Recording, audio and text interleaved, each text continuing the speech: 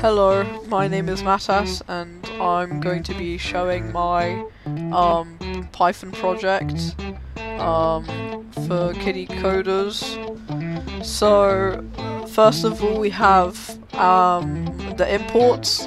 All of these basically just import everything we need, like import Wikipedia, import like sound playing, web browsers and stuff like that. So here's like the audio to set it up. Here's like you know, the rate that the audio is played. Here's like the voice of everything, and this is when things start. So this is its greeting. This is after it's loaded, and this tells you like everything. This is everything it says. Like, please type the number for the application. And here's all our options that we have, all 10 of these. So yeah, this while true, it means forever, so everything in here can go on forever. So you'll have a choice, and then if your choice is 1, then it will do all this. So it'll open, basically what it'll do is it'll open Google. If your choice is 2, it'll open Google Classroom. If your choice is 3, then it'll open up YouTube. If your choice is 4, then it'll open up the calculator.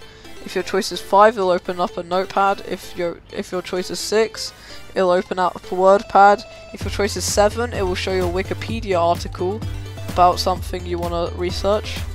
If you pick 9, it'll be a random website generator, and if you pick 10, it'll just say hello to you. So let's run it. So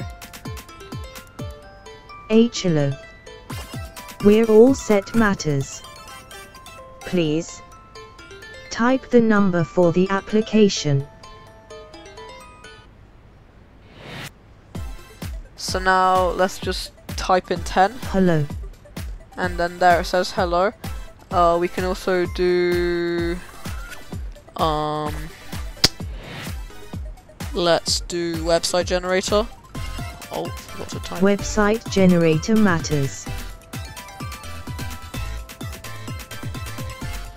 And then it just takes you here, which basically just generates a random website. And yeah, that's basically it. Thank you for watching, and goodbye.